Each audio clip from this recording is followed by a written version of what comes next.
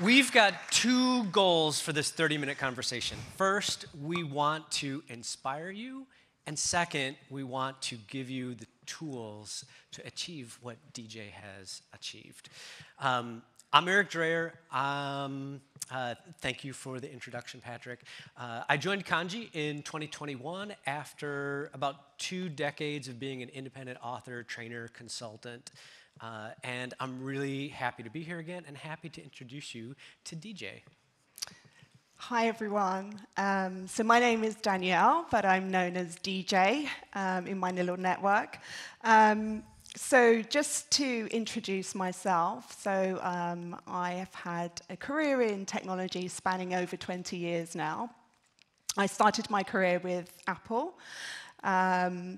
And I worked various different roles at Apple, doing lots of roles in Apple professional services, which gave me great experience working with businesses across Europe, adopting Apple device management, and everything that comes into that as well. I then went on to start my own business. So I ran my own business for several years. It was called Danny Mac, a little play on my name, Danielle, Danny Mac. And I ran that for several years. I had a lot of clients in broadcast and film, a lot of clients in Soho in London. I don't know if anybody in your audience remembers Xsan, but I spent a lot of time in SAN storage, Xserves, X-Raids. Had a wonderful time. It was a great time then. And then I kind of came back into employment. So I worked for Sotheby's and really started getting into device management. I left Sotheby's and worked for Jigsaw24, reseller. And I then worked for EasyJet, so spent some time in the airline industry, again around device management, iOS, devices for cabin crew and pilots, super interesting. And then joined WPP, the company that I work for today, who's a creative advertising company. Let's set the stage for WPP. I'm going to try to show a quick 2-minute video from the WPP website. So let's see if we can do this.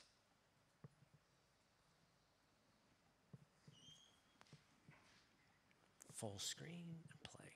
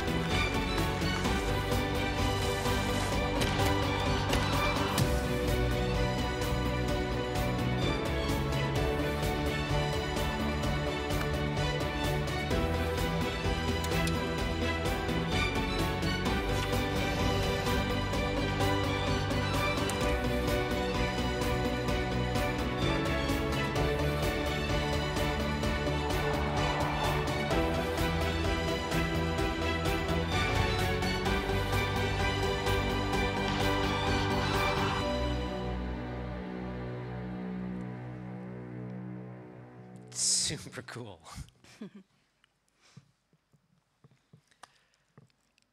Danielle, Yes.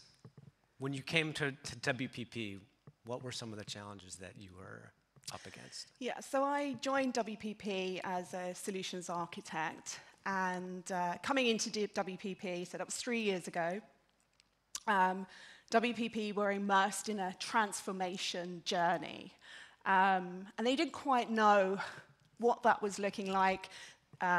Just to give you some context, probably they've been running a program 3 or 4 years prior to me coming into the business, looking at how they could transform some of their tooling, looking at their device estate and those capabilities and features that their users wanted, and also looking at, our business operations, the kind of business architecture that kind of surrounds those solutions and tooling in a business. So I kind of joined then, and so the objectives I was given was to look at the current tooling in the business. Our MDM tooling at the time was on-premise, and so the desire was to get off of on-premise and get into cloud, digital first. Also to look at tooling around lapse, administration processes, how do we acquire applications and deploy them, at speed, the ever-growing kind of requirements and pushes and needs of WPP. So I should mention WPP is very fragmented, right? They are a global company with over 300 opcos and agencies, so it's very fragmented and diverse. And everybody has different requirements, different needs, different builds, different attitudes and behaviors, should I say, as well, especially when it comes to admin access and those kind of things. So it was a lot for us to look at, right? And I think that's where we kind of started at, was kind of, let's look at those challenges, let's look at the pain points, and also invite, some of our operating companies and stakeholders that had voices in this area, that were surfacing up those challenges and pain points in their technology stacks and their devices, right? We're a creative company and we've got very creative minds, and a lot of our creatives use Apple, right, as their choice of devices. And so for them, using their device at home versus using a device at work was very, very different. So that was a lot of the challenges that were coming through to me. Do you have a concrete example of a challenge in getting a device into someone's hands? Yeah, so just for example, one of the objectives I was met with from the business was to shorten the time of getting a device to a user. And so that statement on its own was like, okay, what? So I had to get into the context of that and speaking to stakeholders around the globe, very different narratives. Some stakeholders were coming forward and saying, Danielle, it takes us 2 to 3 months to get a device to a user. So it was very clear that the whole turnaround of devices in the business was very challenged and broken, and it was something that we immediately, one of our first focal points to look at. Do you want to talk about how you went about sharing your vision for what could be? Yeah, I mean, how you built your team. It's a really difficult one, you go into a business and you identify those challenges and those pain points, and then you start to build up a bit of a vision, right? You pull from your experience of your career and where you've worked and the tooling, what works, what doesn't work, building on those challenges and experiences that you've solutionized before. And so I think for me what helped was building that vision with my stakeholders. And that was really challenging as well, finding those right people along the journey to share that vision. Who were the stakeholders? Yeah, interesting question. You think you know the stakeholders, right, that you want to kind of target and bring on board, but not every stakeholder wants to be on board for various different reasons. Maybe they're not really interested in the technology, or they don't have that trust in IT. You're always the pain givers, so to speak, so there's not a trustful relationship there. So I did find along my journey that some of the stakeholders that I tried to bring on the journey maybe weren't the right people, so then I tried to target other stakeholders, should I say. I made them my stakeholders. And why? Because, I needed them to come along that journey with the vision, right, and have some stake in what we're trying to do. and carve out those objectives and requirements. Can you talk a little bit about how you shared the vision of where you wanted to go, and did that align with where they wanted to go, and kind of to get them to go where you wanted to go, and did where you wanted to go change based on where they needed to go?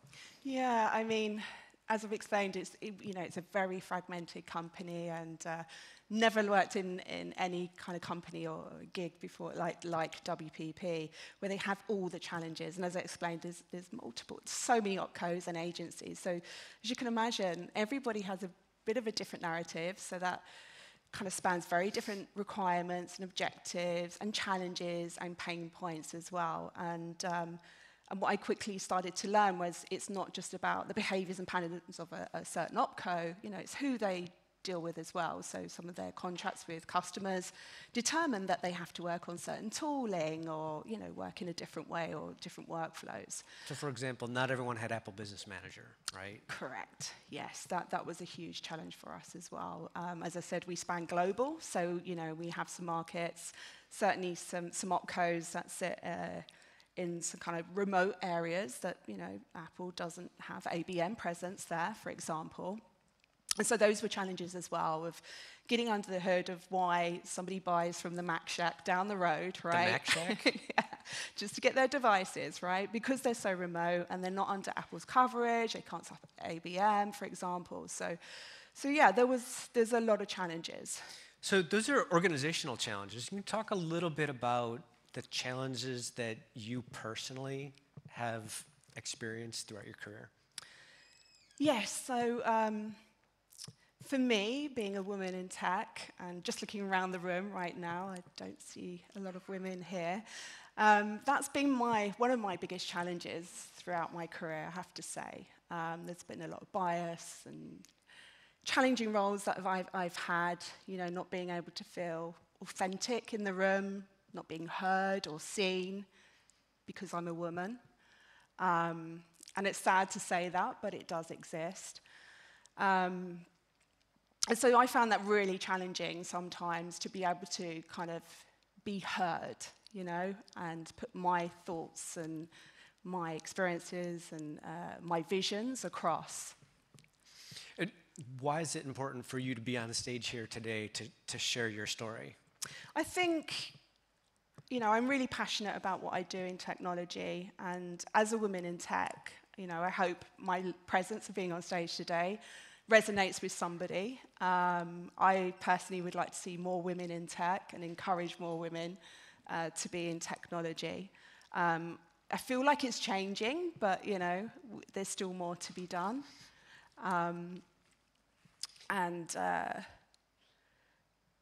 just that whole, the whole challenge, I guess, of being a woman in technology. Certainly along my career, I've suffered with imposter syndrome, and looking for role models along my career path, which has been very challenging. Like I say, I was very often in my employments, my gigs, previous gigs, and only being the only woman in that technology department. So, sometimes it's hard to identify or align yourself with a role model to help in your career. We talked about one of the, I'm just going to go to the next slide, about AKQA. Tell me about... Yes, so AKQA is one of the opcos of WPP, and they recently acquired a company called Pink Chip. And I wanted to just kind of bring this to this forum because Pink Chip is a company that look into CEOs of women and investors and looking at that bias, amongst women in... Do you want to play the... Should we play the video? Yeah.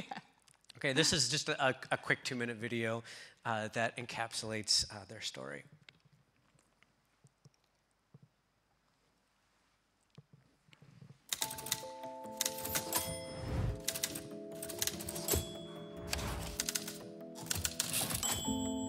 Female leaders are better for business, but still, the market doesn't like them. Today, just 7% of the world's CEOs are women.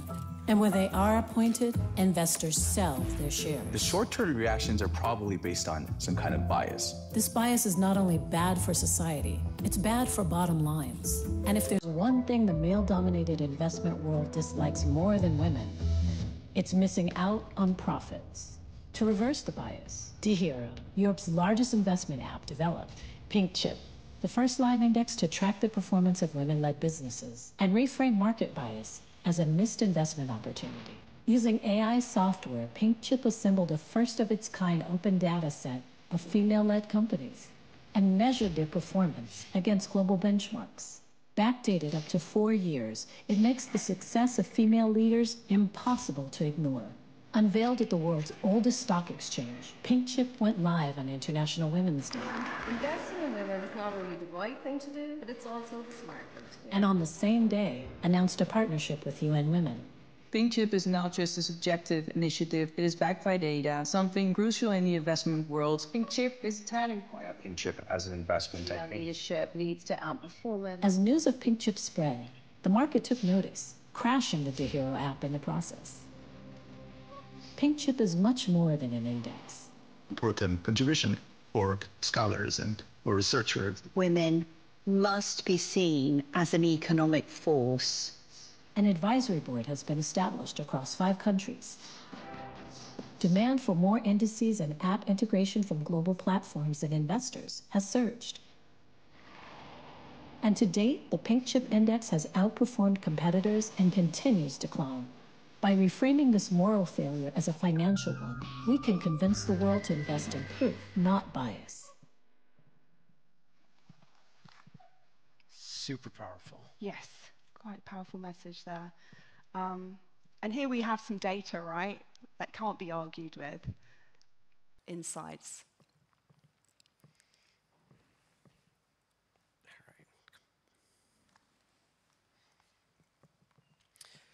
Let's come back to your most recent experience, your most recent challenge. Can you talk about how you evaluated tools and partners? Yeah, so coming into WPP, as I talked about, their vision, and they wanted transformation and moving off of various tooling and getting into cloud tooling, etc. So one of the things that I immediately did was the due diligence part, right? To go out to market and look at all the vendors, the tooling, anything new, trends, insights, new stuff coming through.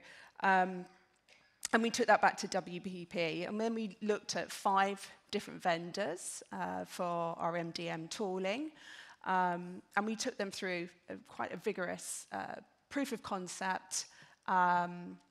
We involved around 500 users around the business to be able to participate in that proof of concept also, to give us that valid feedback as well. I think, we kind of had our objectives and requirements list kind of, grows and grows, but really kind of those top level objectives and the requirements were agreed for enterprise technology.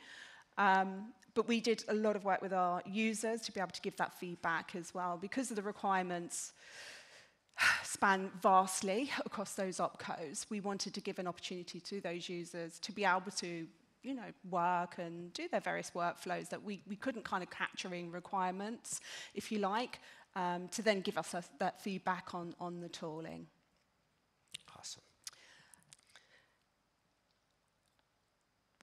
Moving thousands or tens of thousands of devices from one MDM to another is challenging. Mm-hmm. Can you talk about how you approached such a massive move? Yes, it was very challenging, and we had various different challenges along the way. And I think, as much as you plan, you have to be agile, right? And really it was more about a strategy. And I think the strategy that we came up was, obviously we were going to phase this out. There was never going to be a big bang of migrating our devices. And every phase that we went through, we learned a little bit more, right? Another challenge, another requirement, for example. And so that's when I talk about that, being agile. We really had to have that agility around the strategy slash plan, if you like.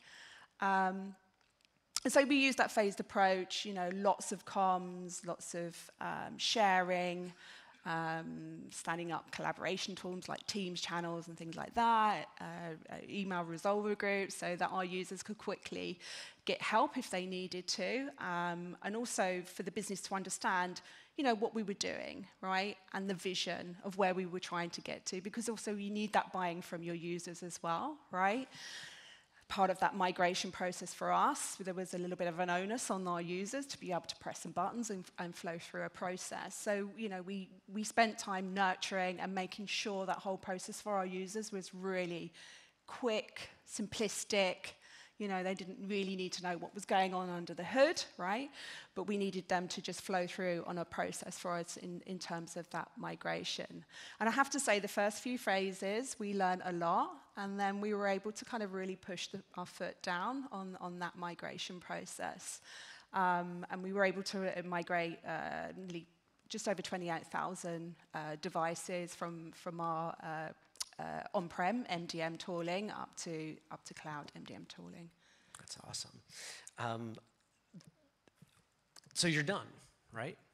You've achieved. You've reached the top. Well, the garden is planted. Everything is you're done and dusted, right? You say that. I mean, it's a journey, right? And you feel like you're on this climb, and there's this vision, the light at the end of the tunnel. And we've kind of got there, right? But it doesn't end, right? We're now in that period of refining, okay, and looking to roadmaps, and we have various different partners and integrations going on in the business. Obviously, WPP are a very AI-forward company. We have our own AI platform as well that we really, really invest in.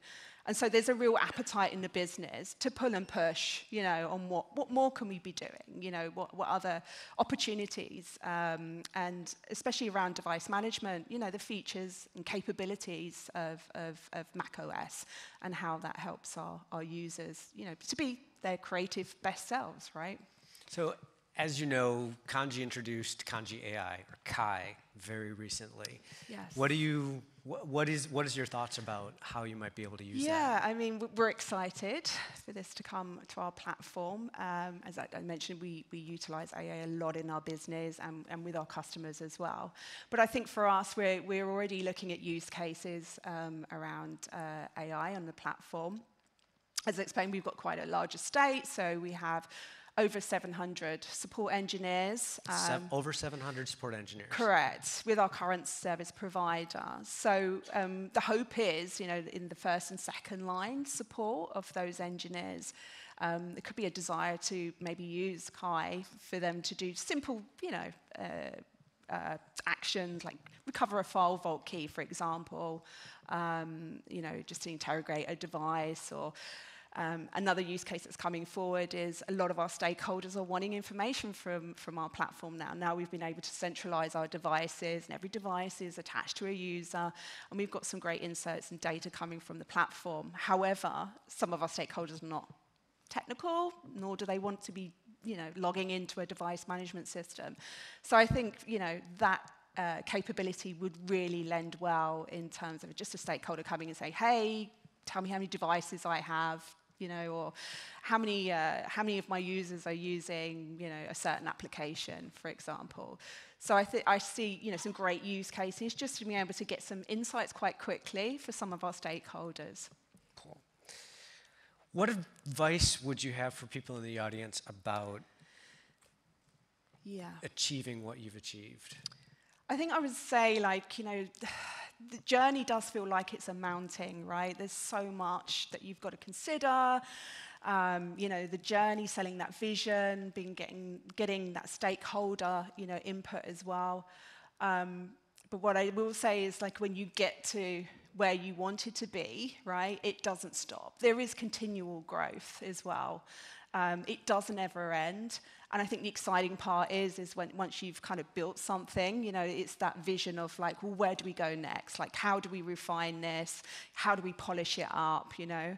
And for us, you know, we get in a lot more requirements coming in from the business, you know, especially around our customer engagements. We're looking at Vision Pro in our business at the moment, so that's caused a lot of excitement for especially around our customer engagement and those immersive experiences that some of our opcos are trying to create with their customers. So I would say, once, kind of, for us, it was kind of that climb, and you got to the peak, but the peaks never come, right? Because you get to that kind of position of, like, for us, like, we've migrated all our devices, right? Well, that's not it now.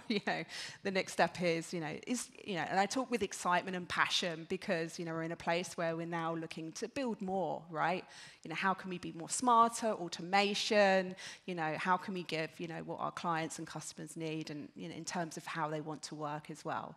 And that's always going to be pulling and pushing at the business. Speaking of pulling and pushing, can you go into a little bit of detail of how to deal with the people who